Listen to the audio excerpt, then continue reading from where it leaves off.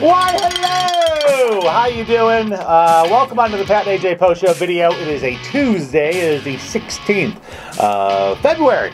How you doing? You all right? Good.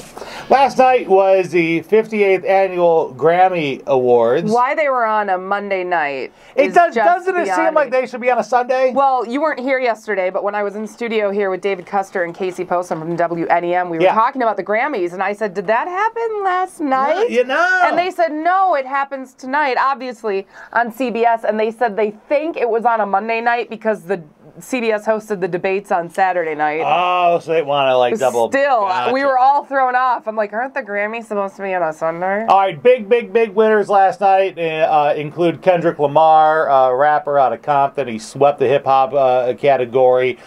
Taylor Swift won big. He had some great performances by the likes of Adele. Let me tell something to my friends out there who I've been watching with their social media commentary. Y'all are reminding me of the South Park episode where Stan thinks all the new tween wave music sounds like poop.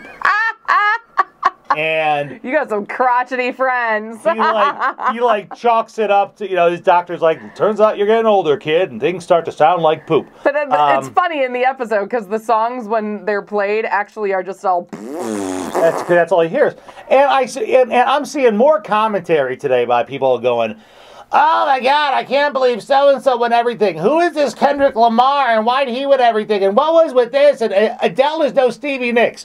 Okay, this is, and now listen, I feel you. This is a hard time in your life if you have to admit that maybe you're no longer on the cutting edge of what may be new or cool or inventive. It's a hard thing to admit that you are at that age. And trust me, Pat's one of the most crotchety people in the world. So for him to admit this is a big deal. But this I'm is saying a breakthrough. There are people that kind of, if you're into music and that kind of things, like you move forward and you evolve. And like that's how my godfather was. My godfather lived to be well into his 60s, and he was still into modern day music because he was a music connoisseur. I think what people forget is just because you don't like it doesn't mean it's bad. Music is always going to evolve. You can't hang on to music that was big 20 years ago and say that's what the best music is and nobody else. That's not the way life is. Just because you don't like somebody or you don't like an artist doesn't mean that they're not talented. So for all the people who are online today complaining about everybody who won yesterday,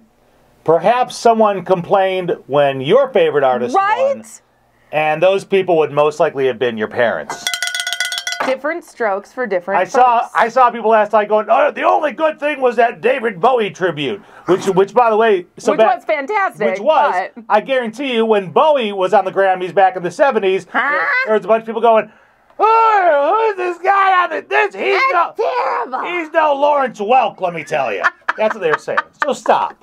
Appreciate the artistry, appreciate the new forms of music and where it goes, and try it. You may like it. No, that requires people being open-minded, Pat. Silly. Congratulations to all the big winners out there, including very much Skrillex and Diplo, who won for Jack. Taylor Swift, too, won for 1989. Like I said, like her or not, man, she's talented, and she never makes a misstep. Good for her. All right, go ahead, click on that button below us. That is the subscribe tab for the Cars 108 YouTube channel. We'll see you back here tomorrow. Goodbye.